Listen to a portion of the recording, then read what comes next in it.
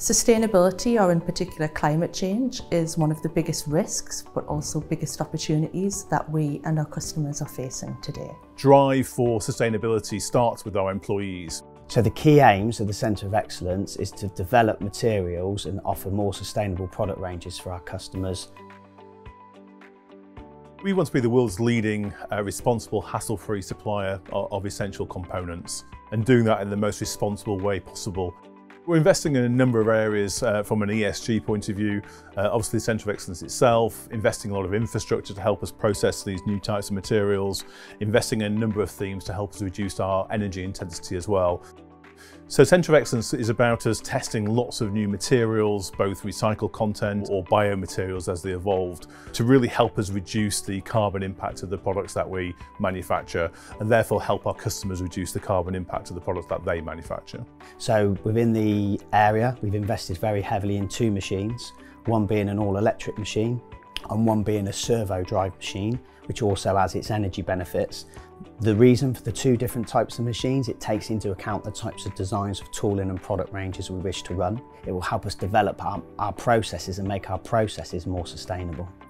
So various different types of testing, mainly around materials, but also it will help us test our tooling technologies and also our injection moulding processes to become more efficient and reduce scrap rates, and also speed up our delivery of products.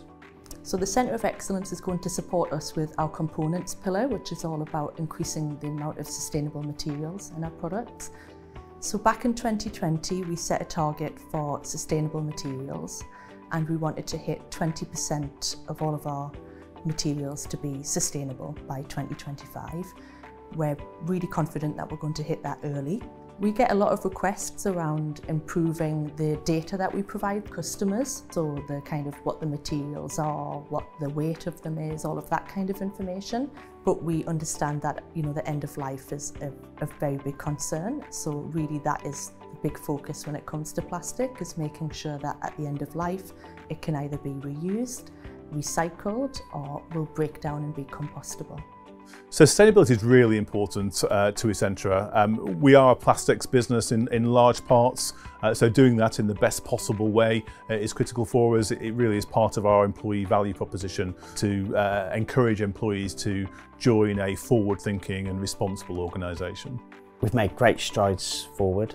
We've enabled the business to offer more sustainable products, and we're currently running at a global 20% additive rate of recycled content into our global resin manufactured. We think it's the right thing for us to do, to be out leading and driving the direction amongst our customer group, amongst our competitor set.